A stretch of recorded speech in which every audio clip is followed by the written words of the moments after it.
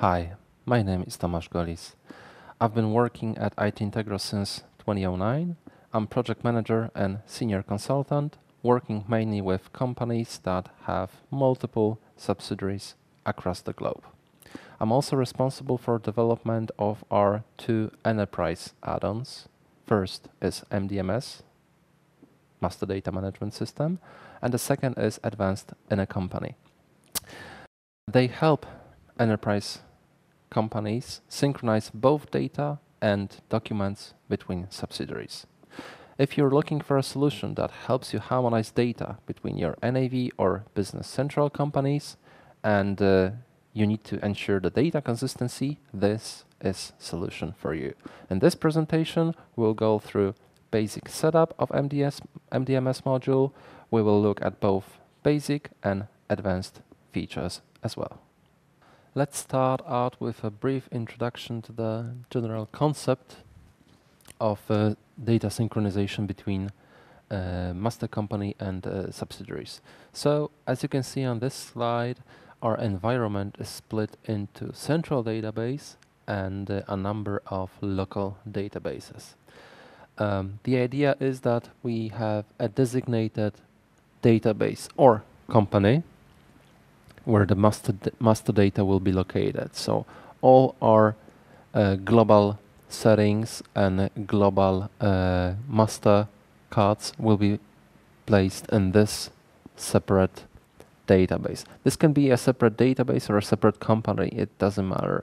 What matters is that we have a dedicated place where we keep track of all our master data records.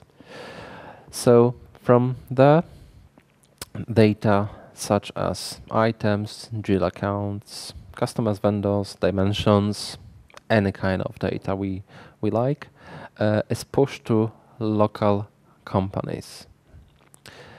All the master data is governed in master company, and any changes to master records should be carried out in this company first, because from there data will be pushed to local companies. Additionally, in order to maintain data consistency, MDMS does not allow users working in local companies to adjust any global data. In master company, in central database, we might also introduce a separate workflow, and the idea is that only certain people like product department or finance setup, people responsible for finance setup would be allowed to access this company and make changes, make adjustments, create new records, and afterwards data will be pushed to local companies.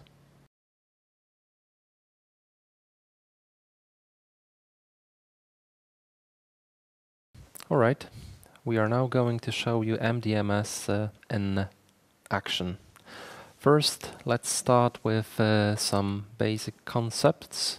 The environment that we now have on the screen, this is a Business Central version 14 on-premise installation, and we will be showing you the module on the web client.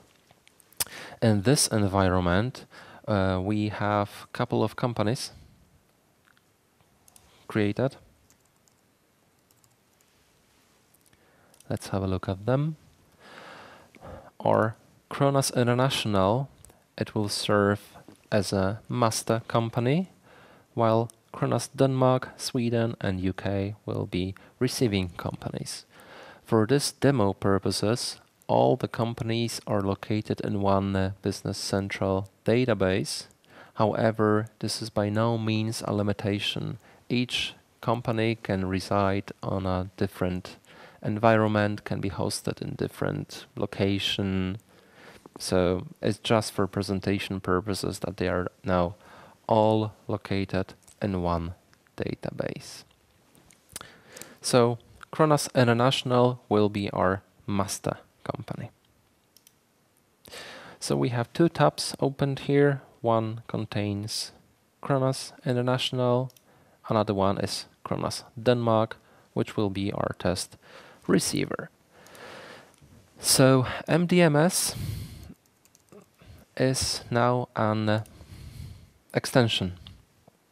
It's an app file that you can upload to your environment or install directly from the app source, depending on where you are. Installation is very simple. It only takes a couple of clicks and then you're all good to go. After MDMS extension is installed, it automatically sets up a very important thing, which is a web service.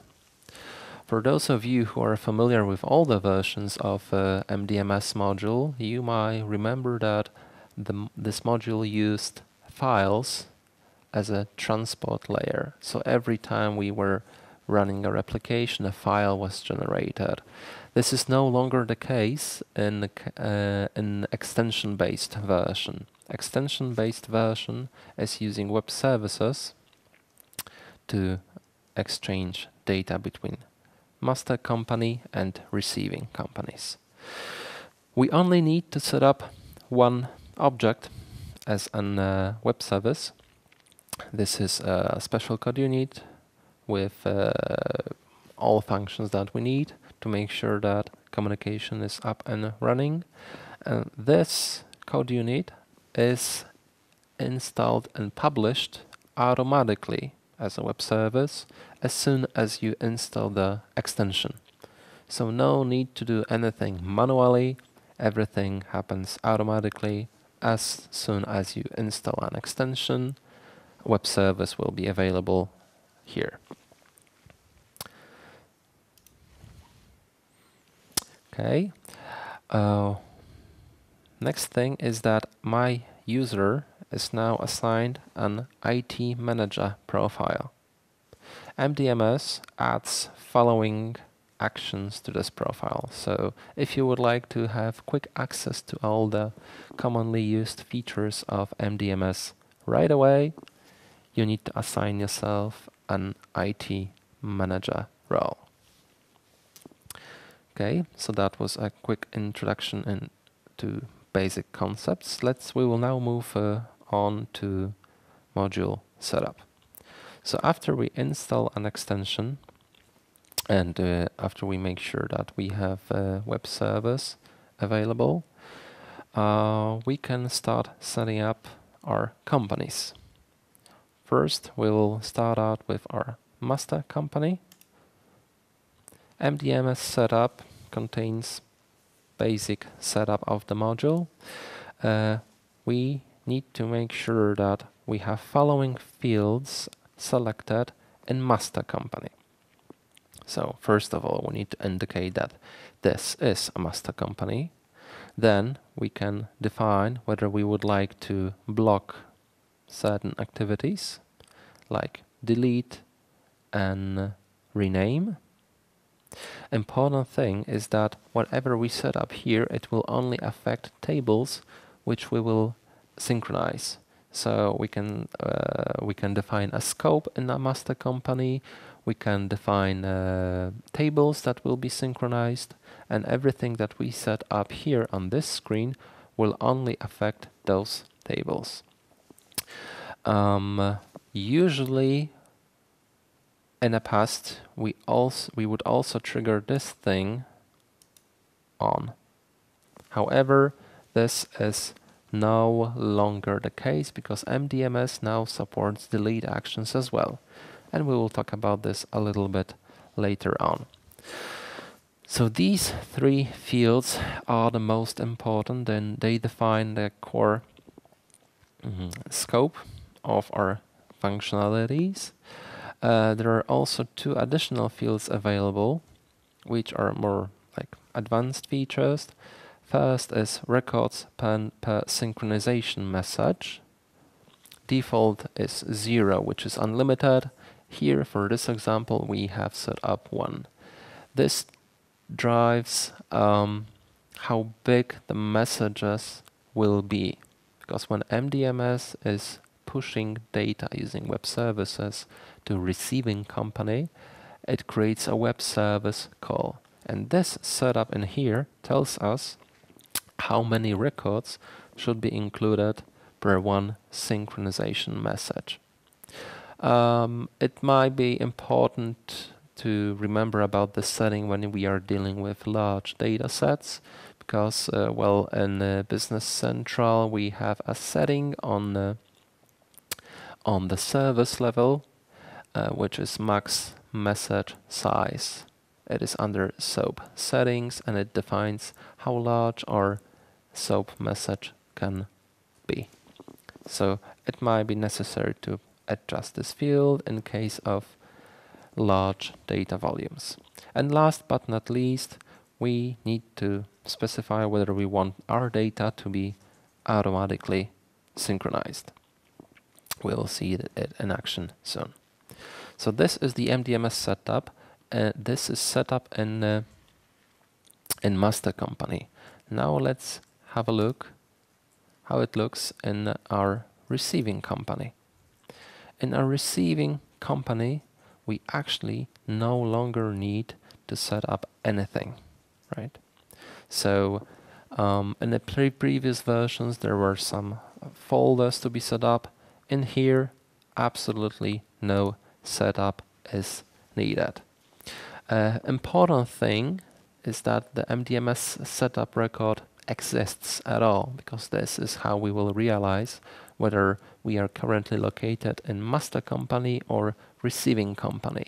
But this record is initiated automatically as soon as the extension itself is installed, so no need to make any further actions in here.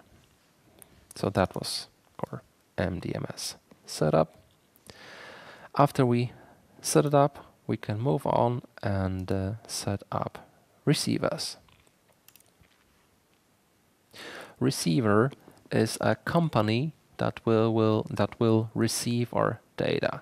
In our example, we have 2 receivers created.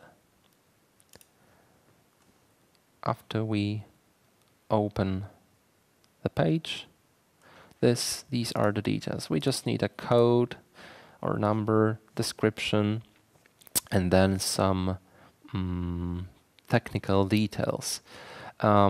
So the most important thing is this web services address. This is defining which service, which server, which service, and which company we will be polling.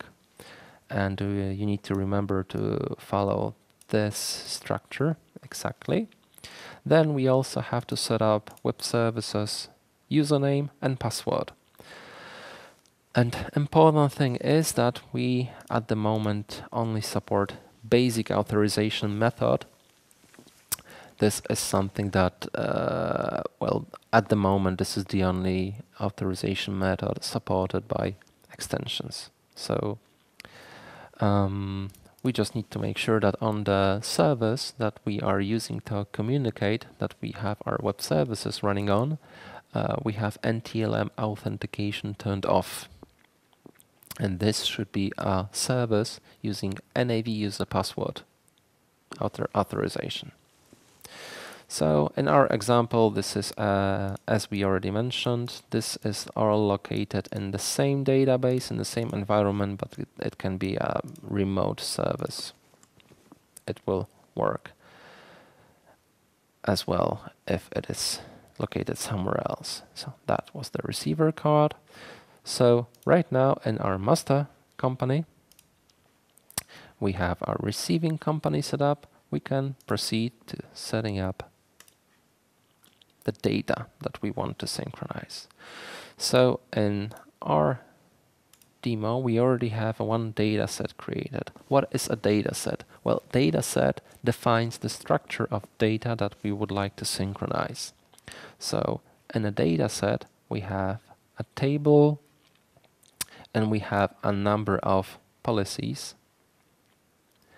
So we can say whether, let's do it like that,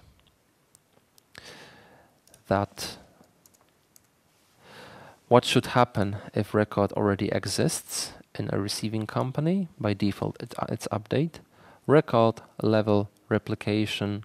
It's a more advanced feature. This allows us to set up on a record level to which company it should be replicated to.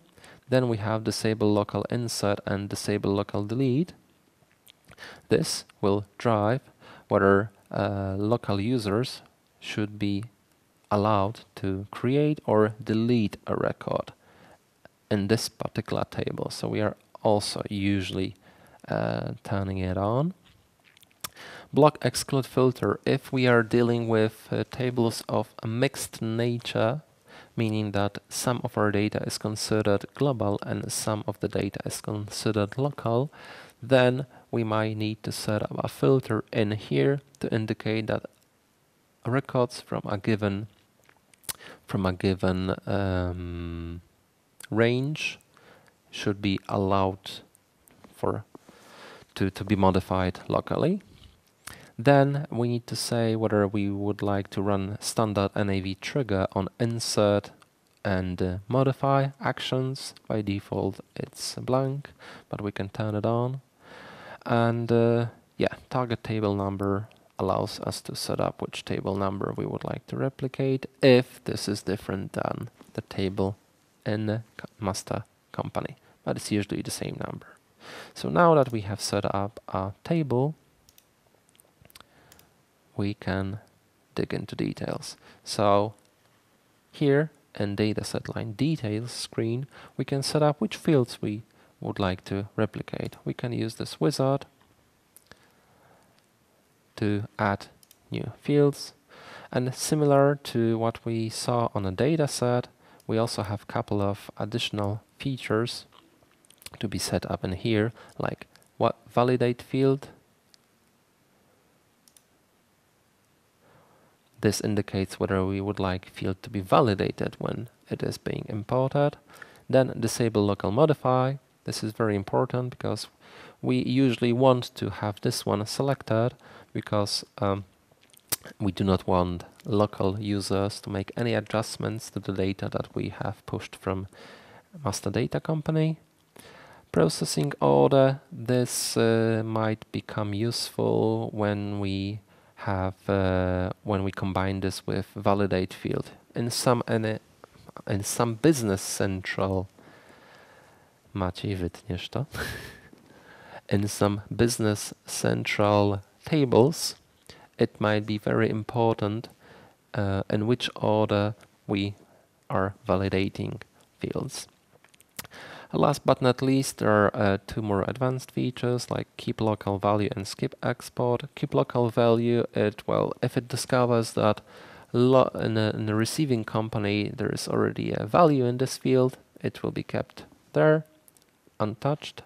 And skip export, sometimes if we are creating like a nested data sets, it might be useful to just skip certain fields from the export. But this is not commonly used. This is one of the advanced features. So usually what we should focus when setting up dataset fields is validate and disable local modify, and that's it. And let's now create a dataset. So in our demo scenario, we would like to set up a dataset to publish dimensions. So we will create a new dataset. We will call it dimension, and dimension value. It will contain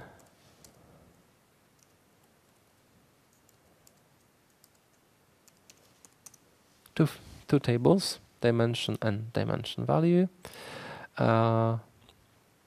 We have now added both of them. We need to increase indent on the other one to manage relation. Right, so our dimension code will be linked to code from dimension table. Okay, good. We need to fill in details. So we will add name, code, caption, filter, caption, and description. All right, and in dimension value,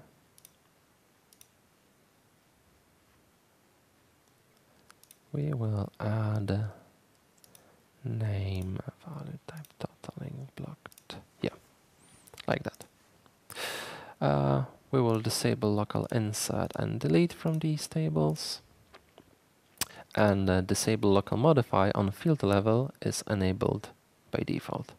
So we can now release the dataset, and that's it. So it is very straightforward task to create a dataset, to set up what kind of data we would like to have replicated. Okay, so now that we have created a dataset, we can move on and maintain replication. So replication is setting up what data should be sent and where. So in our case, we have salespeople data replicated to Kronos DK. So each replication can be run in one of two modes. First mode is full. So it will take all the records that are available in the master company and publish them to receiving company, while incremental replication only takes records that have been changed since last replication. Synchronize is actually pushing records to receiving company, and you might remember that we had on MDMS setup page we had auto synchronize field, and we are usually enabling it by default, meaning that every time we run the replication, it will also push the records to receiving company. So each of these actions can be run manually or using job queue. So let's see, let's open up a list of salespeople in our master company. Okay, people in master company and in receiving company, so it's the same now. So I will now add a new salesperson record in our master company.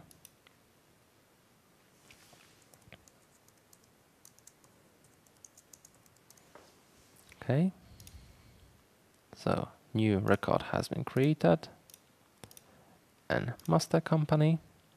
So we will now go to replications, we'll run it in full mode.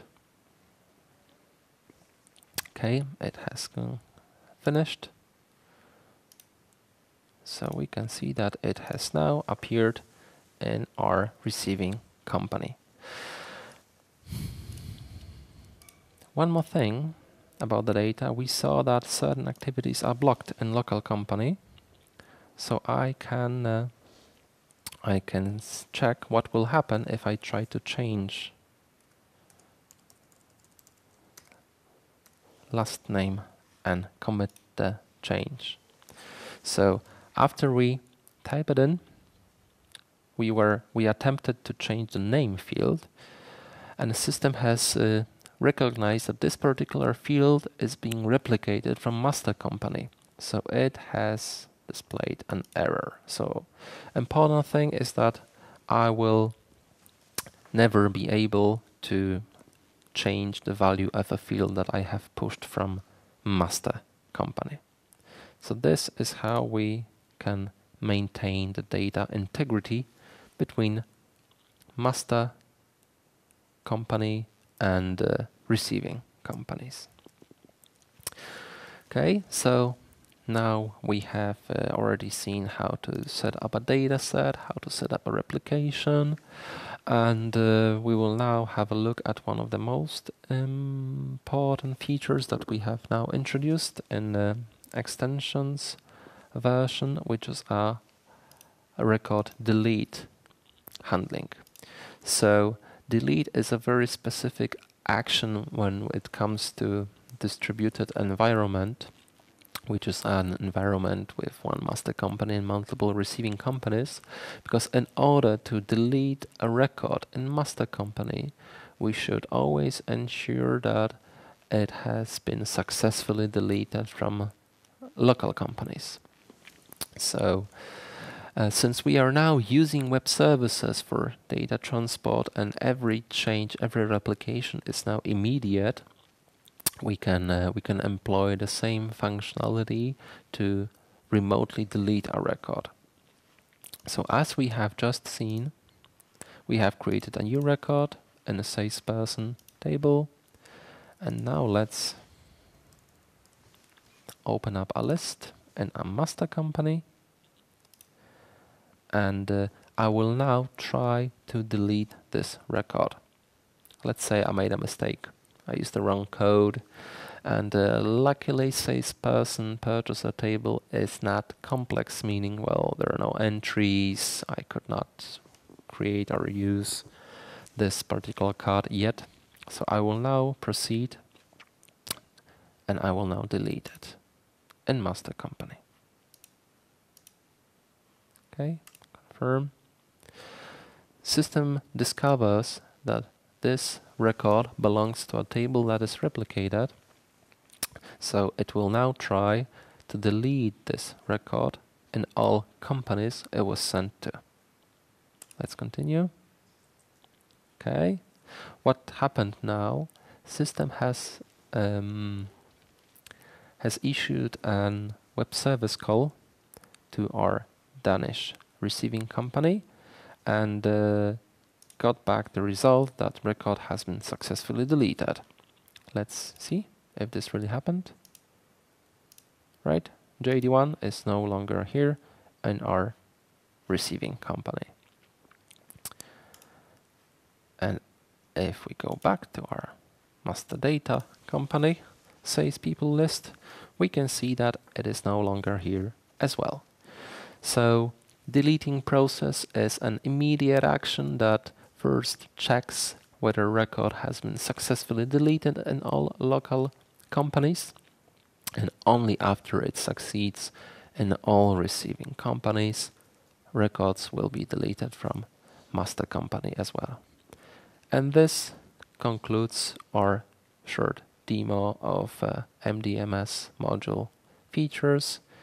If you have any further questions, please visit our website.